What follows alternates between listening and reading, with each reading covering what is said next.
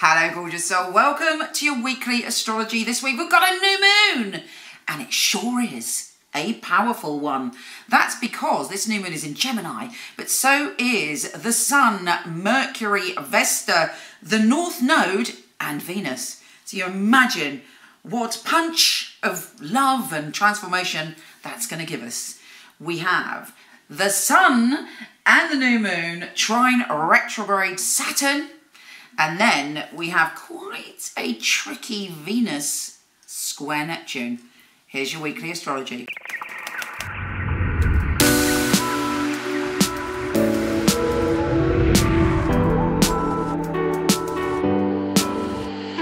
Capricorn, how are you doing? Well, this week it's all about understanding the liberating opportunities of changing patterns and the way that you work. And this isn't just some airy-fairy message, it's deeply profound because this new moon is conjunct not only the Sun, the Moon, Venus, Vesta and the North Node. I think there's one even more in there. No, that's it. So what does that mean? It means your whole focus is on changing things, but it doesn't mean big and dramatic changes. It means you're tweaking your energy and you're making a commitment to yourself, or you potentially make it, I suggest you do, make a commitment to yourself to kind of slightly move things around in your life and take care of yourself in new ways, because it's about the evolution of your soul and spirit and about you later on being able to take advantage of the energy you've got to achieve great things. We have you thinking about your health and well-being and thinking about your day-to-day routines and how you can shift them. You might find yourself working really hard this week, but when you do work hard, it's likely to pay off.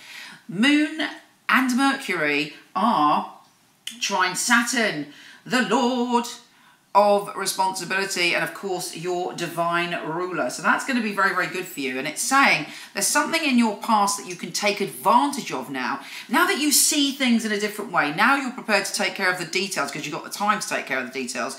There's something that you were building up, something that could offer you abundance and security that could come back into your life. Or maybe it's just a new project you're thinking about now, but whatever it is, you have the strength and you have the power to do it.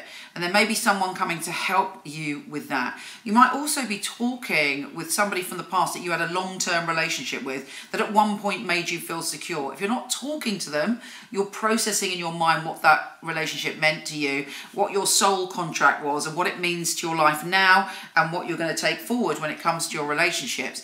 Even if you've been in like a 10-year relationship, but there was another 5-year relationship in the past, it's not about necessarily the people per se, but it's about your learning experience in your relationship. So it's deep, deep stuff, but you are prepared to go in there, do the digging and get the job done because you are the most tenacious and the most kind of, if you've got a job to do and I'm telling you it's hard, you go, right, I'm in, I'm going to do it because you know that you can succeed. Keep believing in that success and make it happen, not only this week, but to come, because you're going through an evolution of spirit at the moment and it's going on for 18 months and it's going to be supremely important.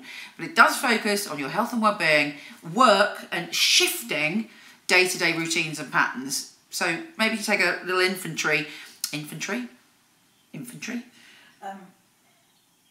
Oh my Lord, not infantry, because that is about infantry. Jesus Christ. Mercury's not even retrograde, it's just everything else is spinning me along anyway. Infantry.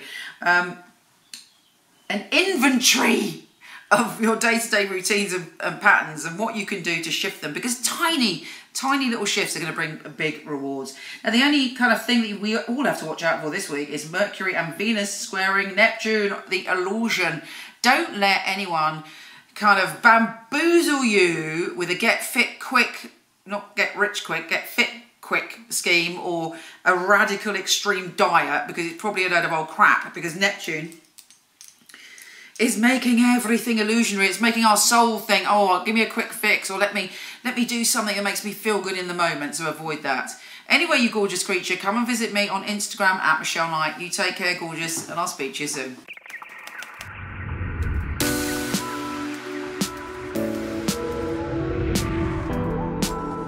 Hi gorgeous, before you go, check out my new film on my fabulous psychics. A lot of people ask me for readings, I don't do them anymore, but for over 20 years I've had an award-winning team of psychics that I truly handpick. So check out the film, Let me know what you think.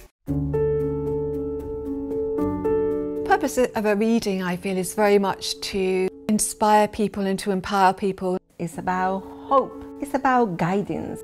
Using a phone or being with you, it will be the same because the matter is spiritual. It's very important for me that the client feels spirit with them. So it was a psychic reading.